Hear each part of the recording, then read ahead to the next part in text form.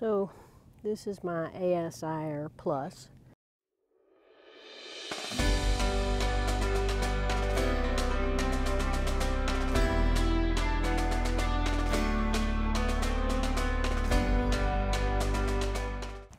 Hello and welcome to the program Sula's Big Adventures with me, Sula.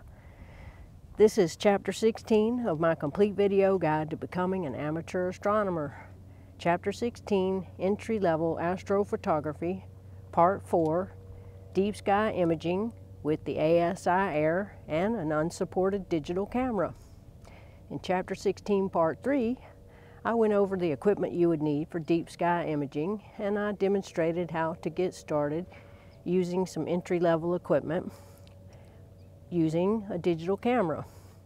And in that video, I did not use my ASIAIR for a number of reasons. As you all know, I only use Sony cameras, and ASIAIR is not compatible with Sony cameras.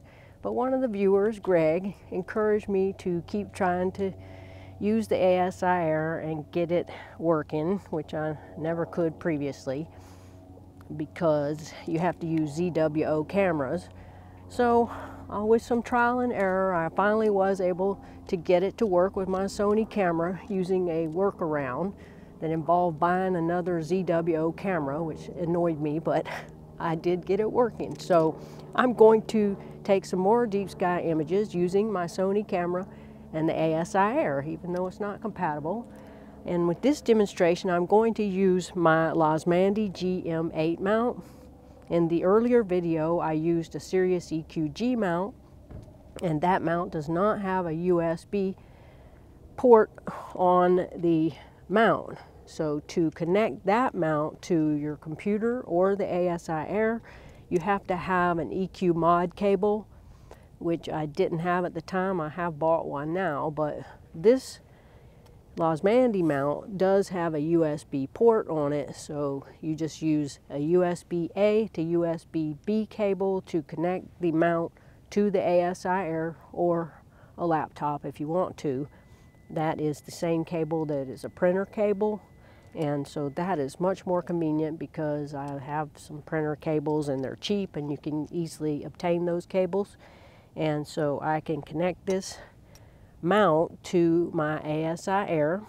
So let's put it together. This mount, you have to screw the mount onto the tripod legs with these screws and a hex wrench.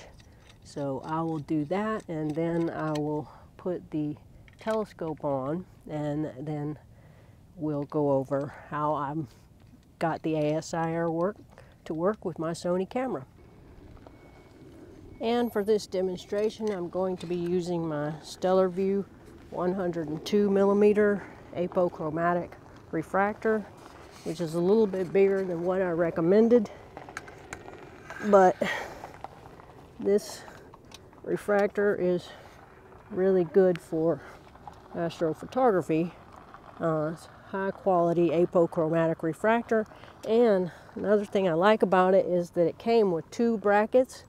So I can permanently leave my red dot finder attached to one bracket and the guide scope attached to the other bracket.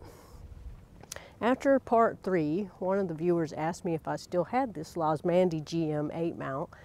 I guess he was asking me that because I didn't mention it as one of the recommended pieces of equipment when I went over the equipment, when I discussed the mounts. And the reason I didn't mention this Losmandy is that this Losmandy mount, I would consider it a higher level than the other ones I mentioned, which were kind of entry level, the AVX and the Sirius EQG mounts, and even the EQ6R Pro made by Skywatcher.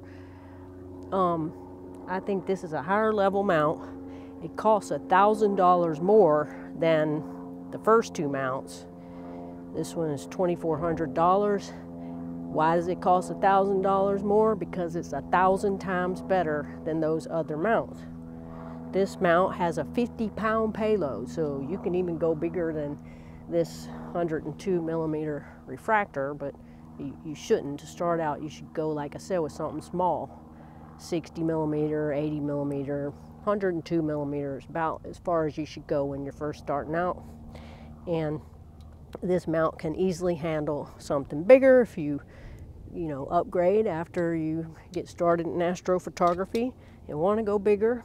And also, it is a precision mount. It is highly accurate mount, and like I mentioned, it has a USB port on it, and that's very convenient. So for those reasons, this is worth the extra money, but maybe when you're starting out, you don't want to spend that much on a mount that is really, aimed at astrophotography. You don't need to be that accurate for visual viewing, but this is an excellent mount, and I highly recommend it, but maybe it's not really appropriate for a beginner. Unless you have a lot of extra money and you plan to upgrade at some point in the future, and yeah, definitely get this mount. So I've got my telescope on the mount, and the cables are already attached to the guide scope and to the camera. And this is a decoy camera. I am putting it here because I need this to get the ASIAIR to work. For the guide scope, I'm using an ASI 290mm Mini with an Orion 50mm guide scope. And for my decoy camera, I had to buy this ZWO ASI 120MC camera. It is a color camera, and it is a planetary imaging camera, so I could use it. But for this demonstration, it is my decoy camera to get everything lined up and the plate solving to work. So I'll go over that in just a minute when I go get my ASIAIR. And you have to have power for it, so you have to plug this into a power source. And since I'm going to be in the middle of nowhere, I'm going to take my little Orion lithium-ion battery and use that for the power source for this ASIAIR. Also, before you leave your house, when you have internet service, be sure to go to the App Store and download the ASIAIR app on your phone, because we're going to be using our phone to operate the ASIAIR instead of a laptop, which is great because laptop takes a lot of energy, and it also doesn't work well when it's cold, but neither does the phone when it's very cold. I keep it in my pocket, and the minute I pull it out of my pocket, it dies, but at least it's better than a laptop, which is one advantage of the ASIAIR over using your laptop. So download the ASIAIR app, and then before you get started, you go into your phone settings and you go to Wi-Fi and you connect to the ASIAIR Wi-Fi. Then once you've done that, you go to the app, and where it says enter device, you hit that, and then it'll bring up the settings that you need to put in. But first we have to plug it in and turn it on.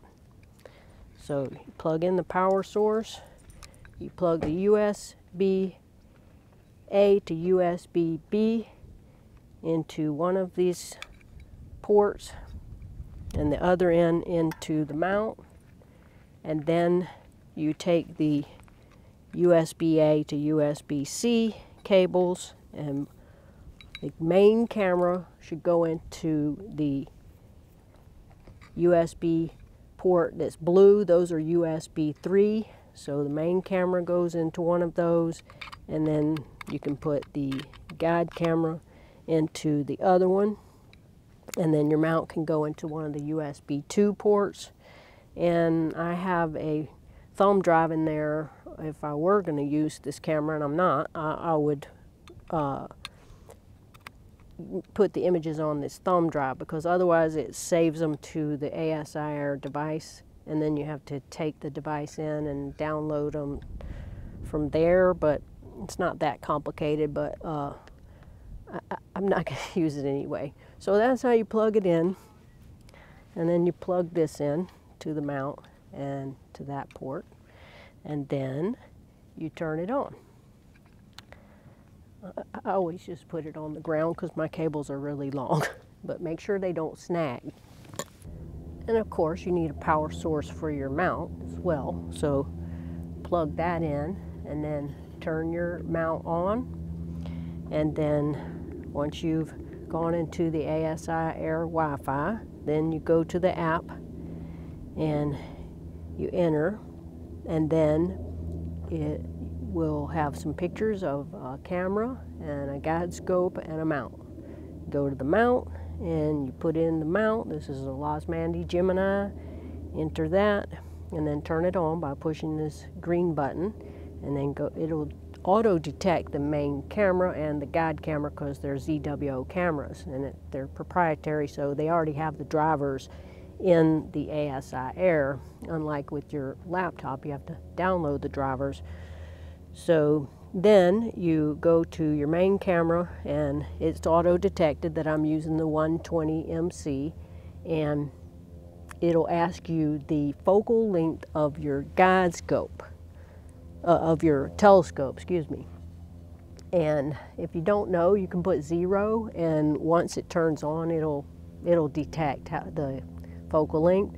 And then for your guide scope, you go to the guide button, and it auto detected that I'm using the 290 mm mini, and it asks you the focal length of your guide scope. And the focal length of this guide scope is 162 millimeters, so I type that in, and then turn the green button to turn the guide scope on as well.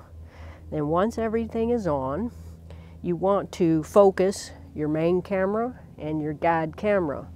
And so go to a bright star and put your Botanoff mask on your telescope, and first you want to focus your main camera. And mark down these numbers where that focal point is so you don't have to keep doing it. And then you just go back to that mark and you'll be in focus, or you should be.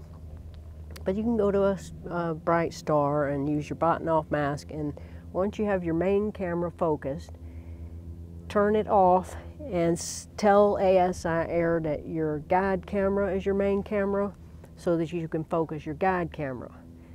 And it doesn't have to be as precisely focused as your main camera, but it needs to be somewhat focused so it can detect the stars, because it's going to pick multiple stars to lock on to use for guiding. So once you have that focus, you use this helical focuser on this one, and you may have to move this in and out a little bit to get it in focus.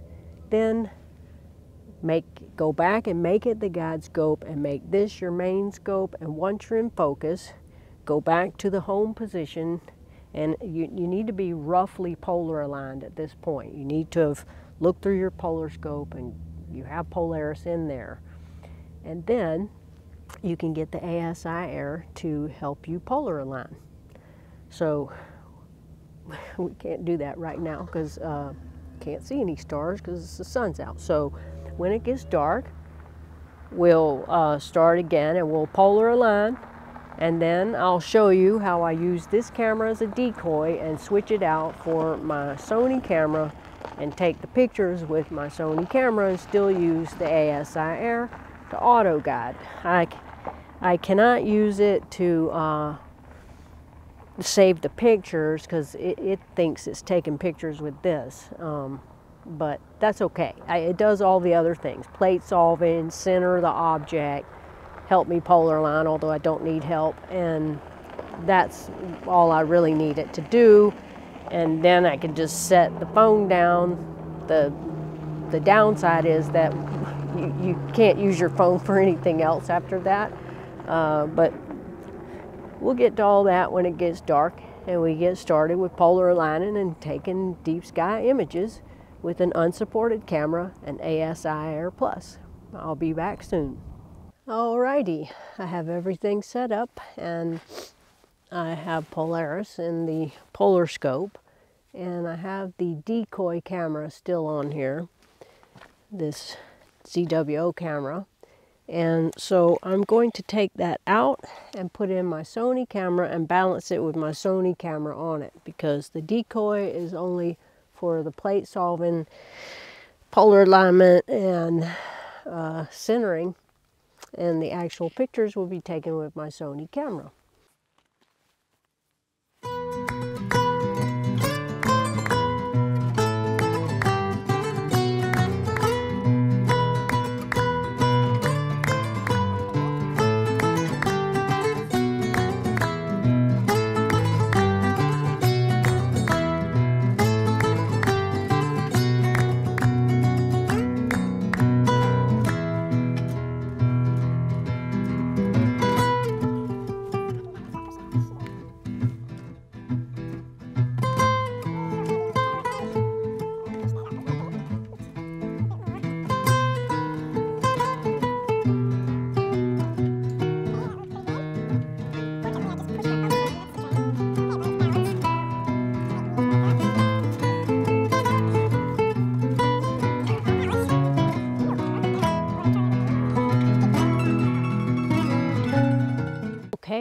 ZWO decoy camera back on there.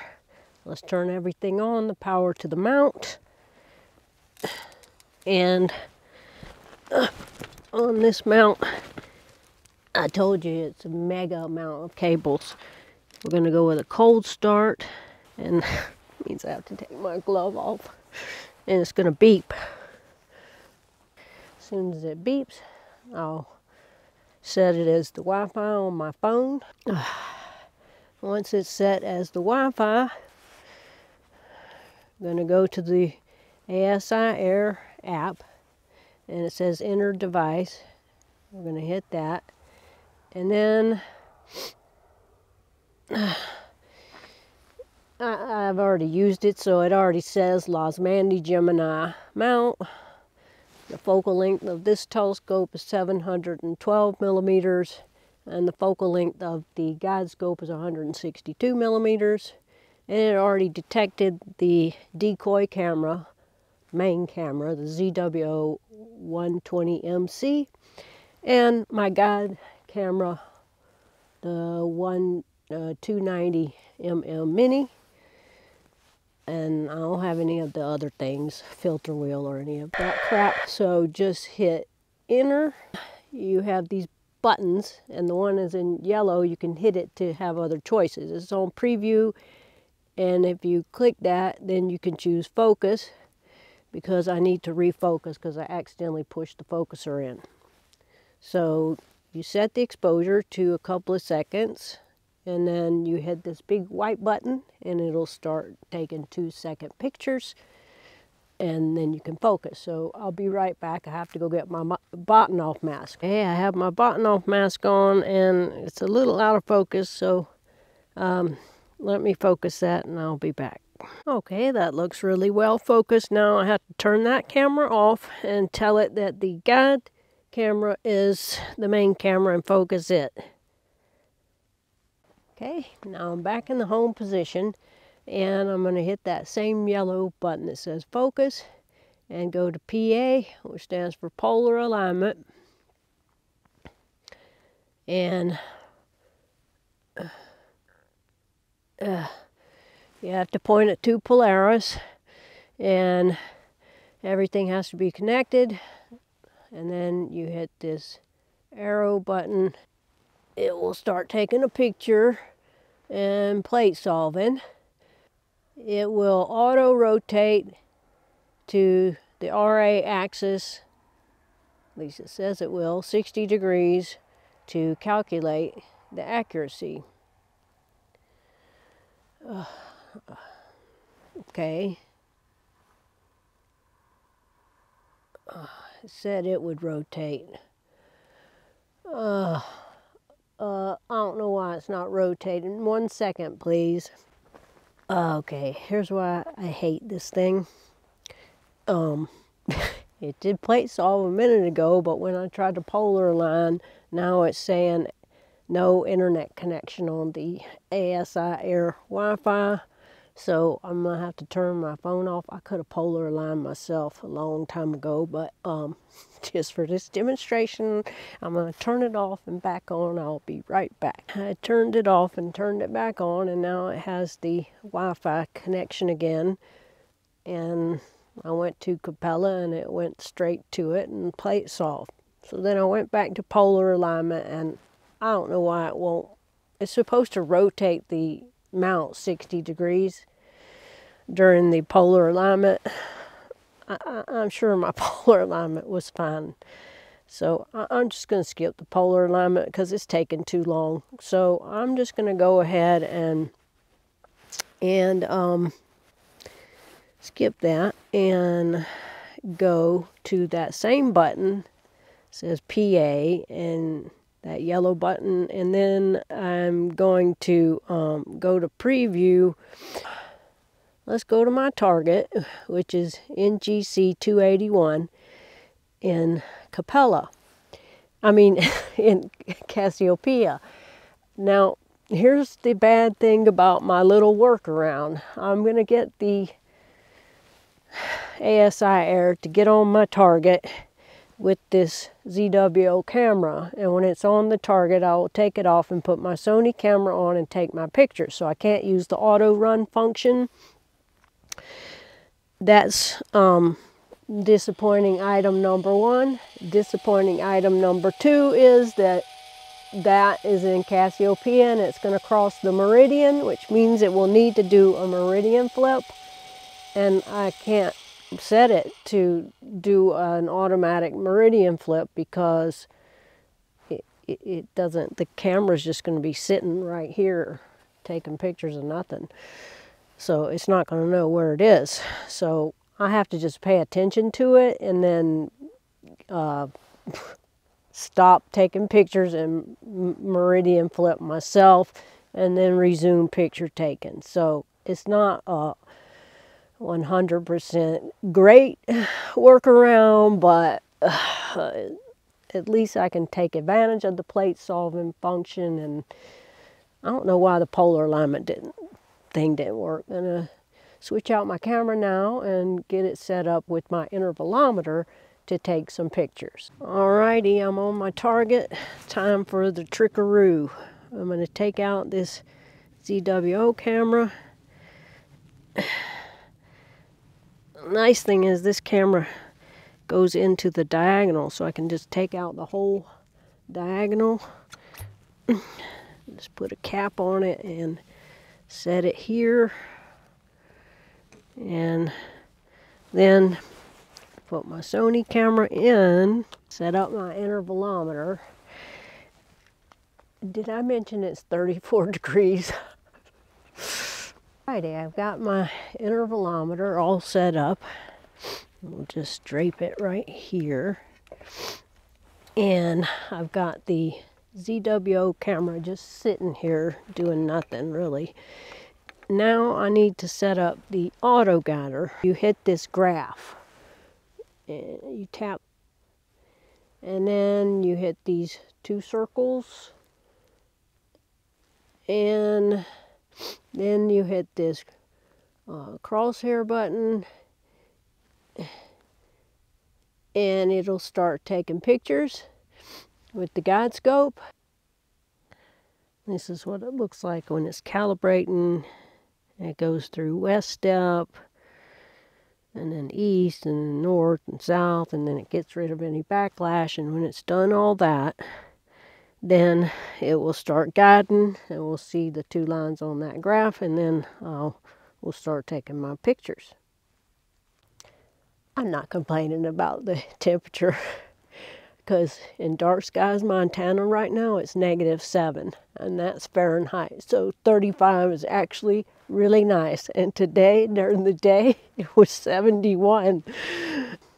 It's auto guiding now, so like I said, you can't touch anything except I have to come back when it gets close to the meridian. The meridian is the imaginary line that runs from north to south, and Cassiopeia is circumpolar, which means that it rotates closely around the North Celestial Pole, and so it has to cross the meridian unless I just only take a couple of pictures, which I might. And then when it gets close, I had to stop taking pictures and meridian flip and then resume. And then I'll come back in a minute. I mean, not a minute. I'll come back in a couple of hours while I go look at Jupiter, because I think there's a shadow transit right now and some other stuff. I'll be back. You know what? I changed my mind. I'm going to take pictures of Andromeda Galaxy because that way I don't have to worry about the meridian flip.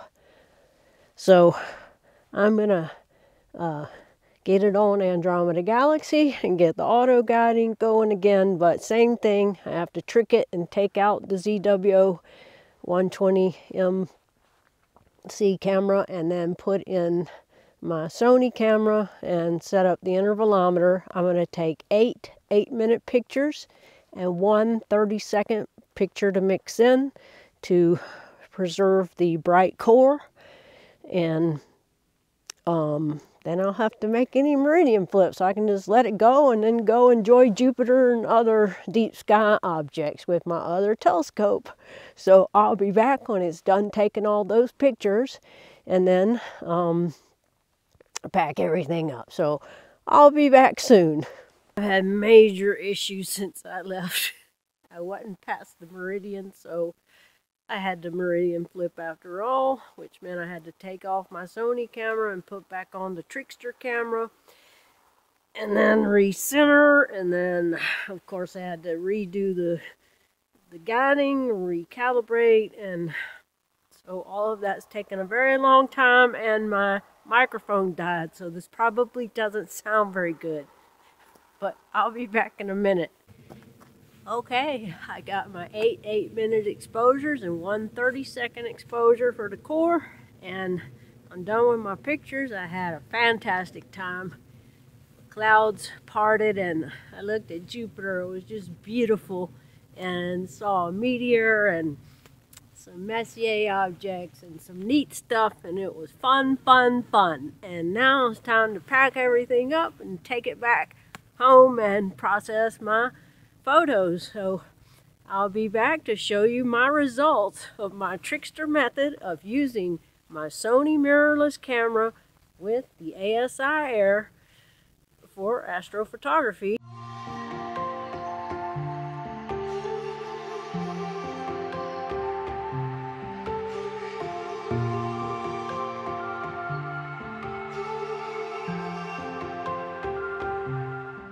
Well, that's it for chapter 16. I hope you enjoyed it.